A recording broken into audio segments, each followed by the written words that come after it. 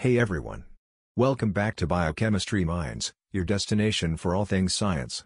Today, we're going to understand the Michaelis Menten's equation.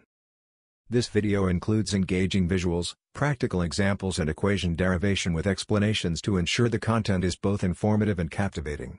First things first, what are enzymes? Enzymes are proteins that act as biological catalysts. This means they speed up chemical reactions without being consumed in the process. Think of them as nature's little helpers, making sure that everything in your body runs smoothly and efficiently. How do enzymes work in chemical reactions? Enzymes bind with chemical reactant called substrate, forming enzyme-substrate complex. This complex is transition state and substrate is converted into product while releasing enzyme for another round of chemical reaction. Let's look at an example of how enzyme works. First step in glycolysis catalyzed by hexokinase. Hexokinase is an enzyme that irreversibly phosphorylates hexose, forming glucose 6-phosphate with the help of ATP. In most organisms, glucose is the most important substrate for hexokinase, and glucose 6-phosphate is the most important product. Now, let's talk about enzyme kinetics, which is the study of how quickly enzymes catalyze reactions. Several factors influence these reactions, including enzyme and substrate concentration, temperature, and pH. But today, we'll focus on the relationship between enzyme and substrate concentration. One of the key models in enzyme kinetics is the Michaelis Menten equation.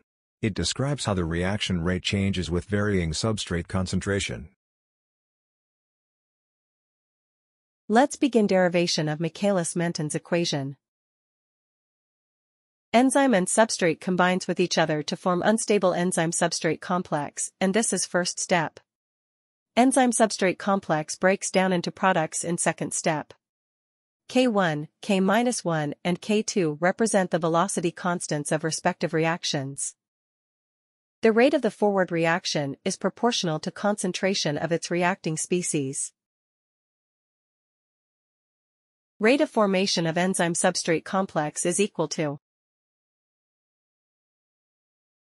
In the reaction, enzymes are either in the form of free enzymes or bound forms.